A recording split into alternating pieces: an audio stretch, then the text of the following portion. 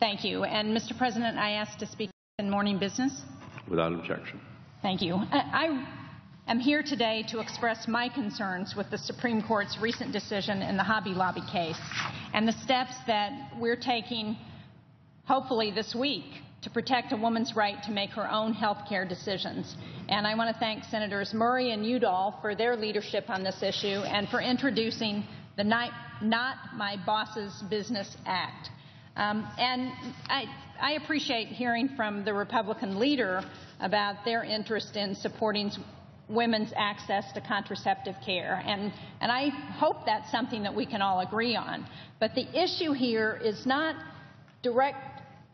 it's not just access to that care, it's the cost of that care. And when you charge women more for contraceptive coverage, then you are denying them access to that care.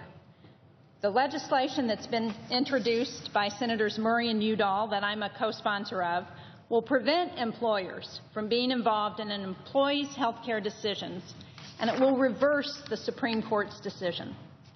Throughout my career in office, I have fought to ensure that women have access to important contraceptive services and that women are able to make their own decisions about their health care with their doctors and with their families.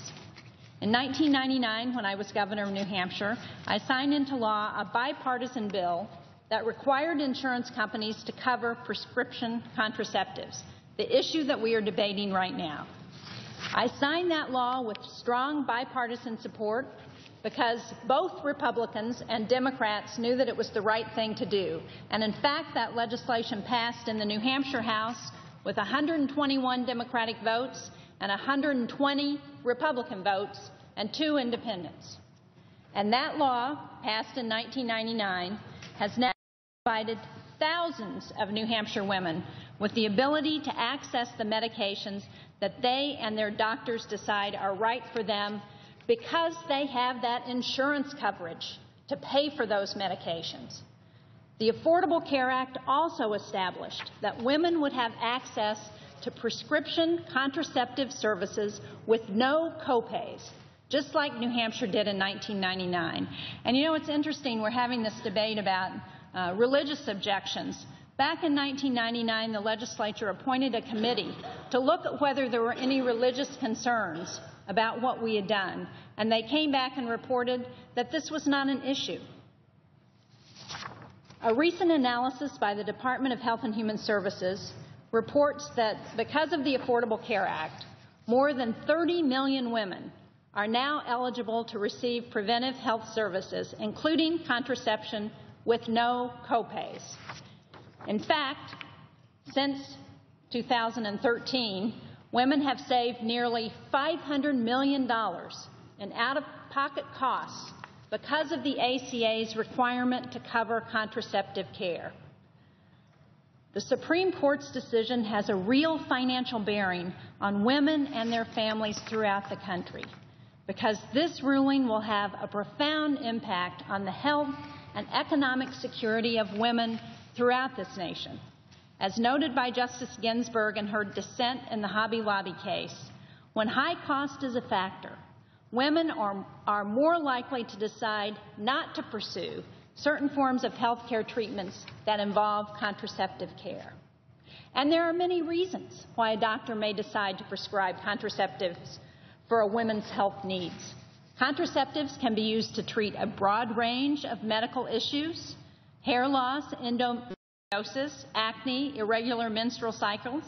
Contraceptives have also been shown to reduce the risk of certain cancers. But just a few weeks ago, the Supreme Court jeopardized that access to affordable preventive health care for too many women. As a result of the Hobby Lobby case, some employers now have the ability to claim religious objections as a justification for not providing contraceptive health care with no copays. I understand the host of issues that employers face on a daily basis, and I appreciate the complexities that they face when they decide to offer health insurance coverage to their employees. For example, take Jane Valier, who owns Hermano's Mexican restaurant in Concord, New Hampshire. I recently had the opportunity to sit down with Jane and to discuss the Hobby Lobby case. Jane made it clear that while she has many choices and decisions to make on a daily basis to keep her business running, she never expected to be put in a position where she could be responsible for making a health care decision for her employees at the restaurant. And like Jane, I don't think it makes sense for employers to make those personal, private health care decisions for their employees. Critical health decisions are simply not an employer's business. Where a woman works should not determine whether she gets insurance coverage that has been guaranteed to her under federal law. And while we don't yet know the full extent of the impact from this ruling, we do know that the Supreme Court's decision turns back progress that women across the country have fought for years to achieve. We must ensure that women have access to the health care services and medications they need, and that means making them affordable, that they are able to make their own decisions about their care with their doctors and their families. Thankfully, we have an opportunity this week to correct the Supreme Court's short-sighted decision. This week, the Senate can stand up for women and pass the Not My Boss's Business Act. A woman's health care decisions should be made with her doctor, with her family, with her faith, not by her employer, with her employer's faith. And I urge my colleagues to support this bill, and I yield the floor. Thank you, Mr. President.